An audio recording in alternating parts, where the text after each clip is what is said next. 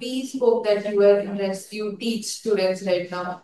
What do you think you've learned from students? Like, how have they taught you something or they inspired you? Trust me, wherever I go, wherever I meet, different kind of students, they know more than me. Let's say, they are budding people. You can call it as a Gen Z, whatever the generation you want to name it. But they know about present technology.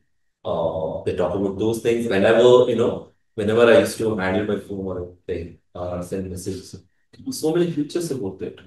They used to talk me, sir, do this is future king, etc., etc.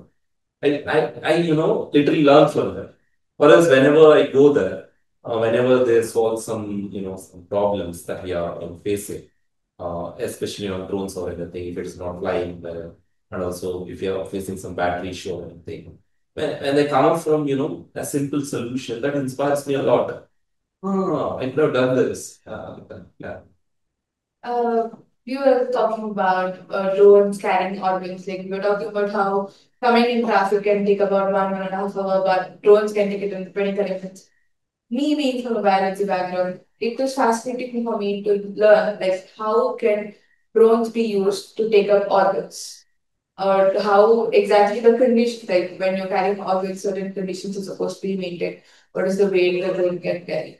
How exactly the process works is really fascinating for me as a biology student. So if you'd like to share a few words on how exactly that process happens. Right. So when it comes to drones and like the multi-route drones consume a lot of battery you know. So in agriculture, we spray 11 liters, 17 liters. That means it's almost like you're spraying up to 11 to 12 kgs, carrying that apart from battery weight, etc., and also motor weight, and also body weight, etc., etc. We call it as a payload, whatever the extra weight that we carry. So when it comes to this thing, the organ delivery, the blood delivery that I told, so you need not to worry about that much. You just need to, have one, attached bag or an attached box kind of thing. So just need to create, you don't need that much of space as a helicopter takes. So you just need a simple space for that. So that you can take off. You can create one small helipad on the top of the hospital or nearest building. You can easily take off. So if you feel if there is any problem, if there is any flight failure or anything, so that you can also attach a parachute for that.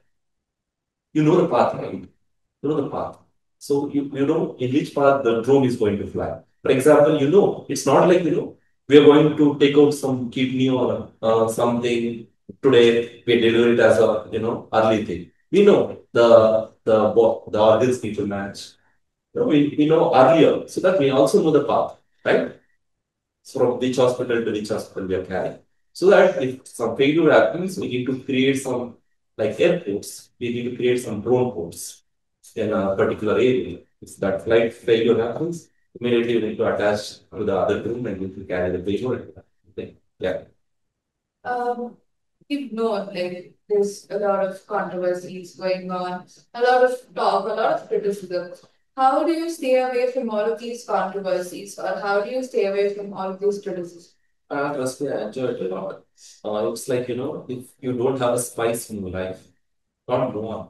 So you need to thank them actually. It motivates me. You asked me, right? What motivates you? If somebody says something to you, oh, you're not looking good today, you look very fat, ugly, and etc. etc. It tricks you inside, right? So I wanted to give him some replay or to her or anything. It's not about looks or anything. It's all about the knowledge that you carry, the way of behavior that you carry, the character that you portray in front of others, right? Like that, and like that way only. So that if somebody irritates me or say something bad to me or comments or anything, I don't look come to those things, that much. I enjoy sometimes looking up because I know what happened, right? So you kept on going. I'm so busy so that I'm not able to concentrate on those things. Yeah. Uh, it is, how would you see yourself before? Because when you're starting a journey, and immediately when you face a lot of criticism or a lot of controversy, now we know we have a journey, we have a busy schedule, we are fixated on it. But when it was before, when you were just budding or just building things, how did controversy bring you down or bring you up, or how did you get out of it and come to this level of mindset? Never react to that. That's it. Never react to those people. This no. If they are crossing the limit, means then only you should react. Otherwise, it's okay. Somebody saying something in your back means let him speak. It's none of your business. Until he touches your body, holds your collar and say something. Don't care about those people, but get motivated. Oh, he's saying something to me. She's saying something to me. Today, if I want to thank somebody, I just want to thank all my haters because of them only I'm sitting here today talking something about few things. Yeah.